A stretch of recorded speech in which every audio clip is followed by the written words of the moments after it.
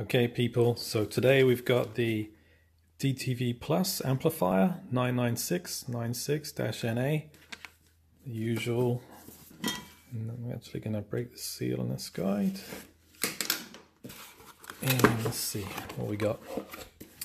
So, manual, okay, the usual English, French, Spanish, another network cable, Ethernet, quite short this time, which makes sense. It's going to be right next to the system controller. And then we've got the actual amplifier itself. Just get this guy out here. This guy's pretty small. Bluetooth, apparently. Okay, nice. And then what's that? 3.5mm jack, maybe. It's metal, pretty heavy, substantial. Left and right channels, and then we got some jacks as well as power, and then the network cable which will connect to the Ethernet controller, the system controller.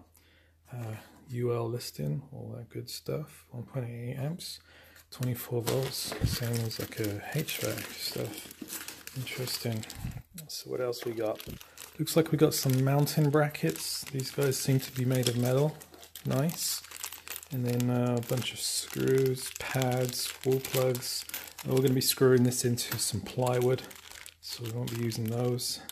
Looks like this, okay, mounting bracket. We can fit the wires into that guy. Nice. And then let's dig in more. What else we got here? There should be a power adapter. Alright, well, I guess they are global, so they got to figure on giving you whatever you may need, wherever you may be. Okay, well this is all going to be junk, unfortunately. I can show you though what we do have, for at least. So there's this connection. I'm not sure if that's East Asian. This guy doesn't seem to move. Reminds me of a drive-in. I know where this one goes, in the UK and Ireland. So 220. So let's just have a look. It's a fairly big adapter there, power adapter, 2.5 amps, 60 watts. Okay, all right, well, we'll find room for all of this stuff. It's got a substantial cord there, maybe 6 feet or so. We will see soon enough. So why don't we just have a look now? Yeah, I'd say that was about 5 feet of power cable right there.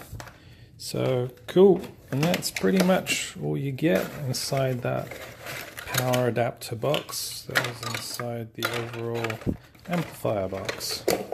So yeah, I hope that overview was useful to someone out there.